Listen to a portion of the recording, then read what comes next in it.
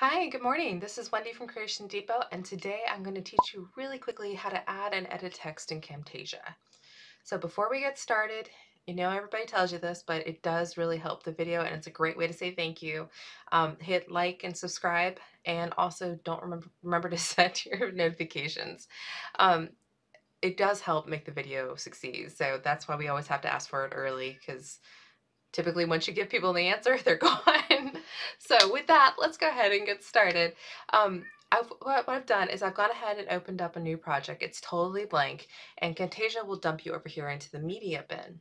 So what you're going to do is you're going to click over here on this speech bubble, and then it's going to say Annotations. You click that, and then you're going to see your callouts. So what it does is that they dump you into like the basic, right? I'm going to tell you to go ahead, and this has nothing to do with adding text, but go ahead and hit all because there's not that many of them. So having the sorting mechanism doesn't really do a whole lot for you. It's better just to see everything you got, because especially since there's not that much.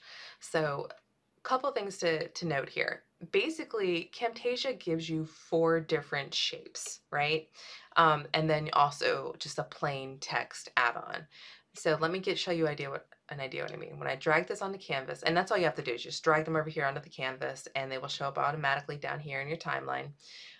Or you can drag them to a specific spot on your timeline, and then to show how long you want it on the screen, you just drag the corner for however long you want it on the screen. That's all there is to it. Super easy.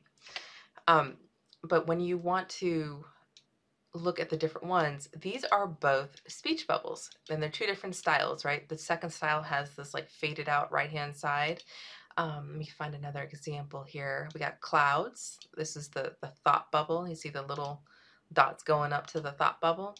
There's another shape over here. That's another thought bubble. I think this is number 2, and this is number 2, and this is number 1. Same idea, just different shapes. But here's the thing. It's a little misleading because there's really only like 4 different ones. You can change any of these to any of the other ones. I could change this to a speech bubble. I can change it to a rectangle. I could change it to an arrow. I can do anything I want. So all that matters is that you've got your text in here, and your text won't change when you change it to other things. And what's more, you can come over here to the call out, or another annotation symbol over here, and you can change the color as well. So really, once you get the shape on the screen, you can make it look like any of the other shapes just by changing the colors. So let's go ahead and back out of all of these. And what I wanted to show you was that you'll see over here, you've got all these different ABCs. And this is kind of the same premise, where they have gone ahead and recreated a whole bunch of these, but they are all the exact same text boxes. They're the exact same thing. The only difference between them, if you look over here on the right, is that the size changes. They're just predefined sizes. They are all the same thing. So it doesn't matter which one you use, they all do the same thing. So let's go ahead and stick with one.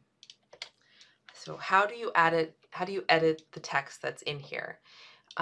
It's really simple. You just double click on the text, not the box, the text, and you can change it to hi, my name is Wendy.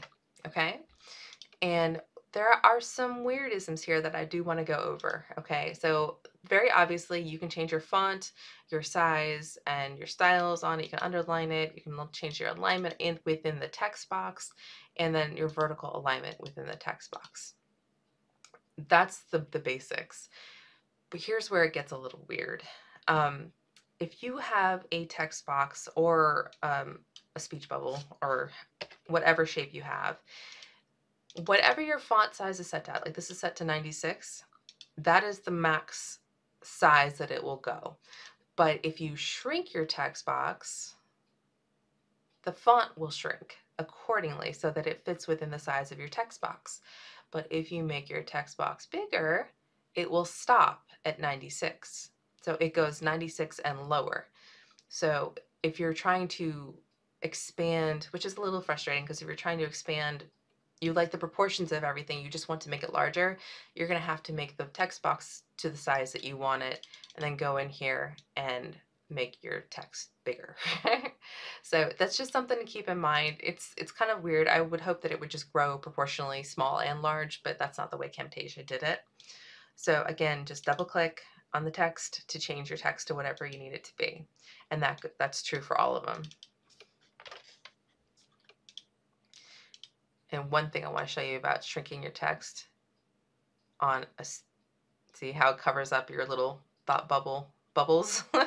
So I just wanted to show that to you too, because it can get a little frustrating as well. So when you're growing the size of this, the anchor point, you've got to move that too. So it's just two things to think of when you're working with shapes as well as your text boxes. So that's pretty much it for the text boxes, but I did want to give you one little bonus tip before we go. If you are here because you're trying to figure out how to put your name on the screen, like when you're first doing your video and you want that like lower third, it's called a lower third, to show up down here with like your name and like maybe your title, Camtasia actually comes prepackaged with some pretty decent like clip-arty overlays for your videos. So what you want to do to get to those is go to Media, go over here to Library, and then scroll all the way down here to Lower Thirds Motion Graphics. And any of these are nice, but this is just the basic text one. If I hit my spacebar, you can see that it starts playing, and then that's what it looks like when it comes on the screen, and then eventually it will fade off. All right, 7 seconds. So once you place this, you're going to want it to play for a little bit so you can see all the text that you can edit.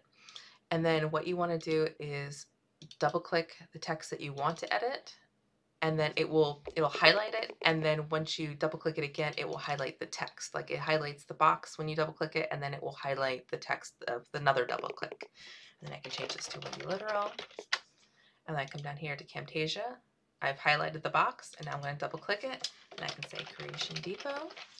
And then to save it, it doesn't save the document, it just keeps the text there. I just click off of it. And now when I play this again,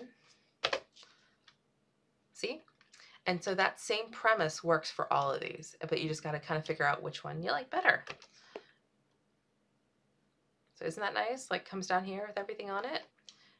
And that's the bottom of that one. There's another one here that's got 2 of them. Yep, see, pops down. And it's the same thing. Double click to select it, and then double click it again to change the text. And the reason you got to do that is because when you double click it, you can see down here, it's popping you open to where you are within the group, and then you double click it again to be like, hey, it's the text I want to edit. And that's true for all these. So go ahead, check them out and see which ones you like best. And you may have to move them around on the screen a little bit because sometimes you want them right at the bottom. Sometimes you want them up a little bit.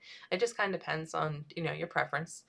And you can change out all this stuff. Like on this one, you can change the logo out to your logo if you want to. Just double click on it and then replace your image.